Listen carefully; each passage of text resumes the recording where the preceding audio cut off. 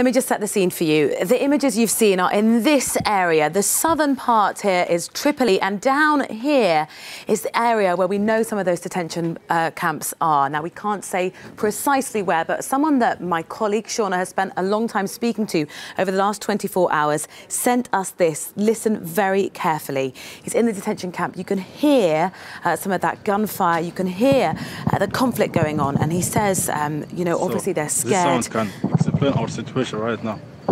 There are more conflict around us.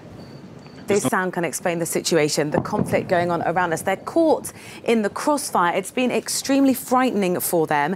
Very unclear what's going on. And the contact we've had with them, we can show you some of it here. They're frightened. How long have you not had food for? We haven't eaten at some points since the 5th of April, going days without food.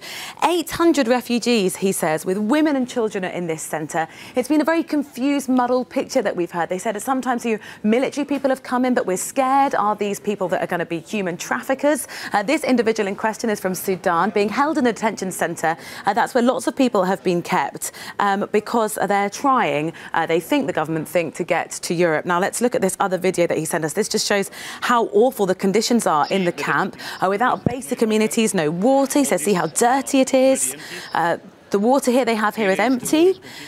So the conditions are horrible. It's been a long process here for us to verify that we know these videos are coming from these camps, so we can report to you that this is accurate. This is what it's like to be living there. And the situation is, you know, human rights organisations are saying it's not OK. It's not OK for these people to be scared and frightened and living in this crossfire. And we've heard already that some people are being relocated to safety, the refugees caught in the middle of these clashes, but certainly not the person that we've been speaking to, who's still frightened and unclear about what the future holds.